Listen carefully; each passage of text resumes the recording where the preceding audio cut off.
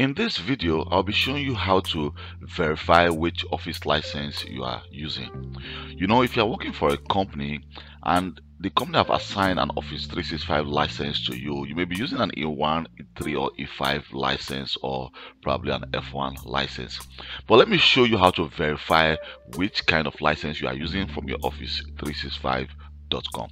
So if you log on to your office.com, here you can see I can actually go onto my right hand side. You can see that is the abbreviation of my name, which is Kelvin Johnson. Just click on that and you can see we have the option view account. So click on view account. So it's going to open a new browser.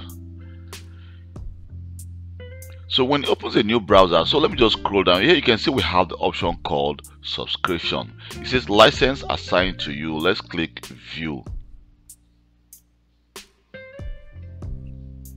So when I click view, you can see it takes me automatically to my subscription, and here you can see the kind of subscription I'm using, which is an Office 365 E5.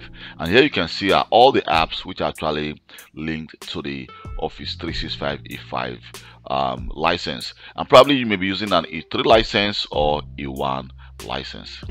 Thank you very much for taking your time to watch this video. My name is Kelvin Johnson, and please, if this video has been of any help to you, don't forget to like and subscribe to my YouTube channel for more IT videos. Bye.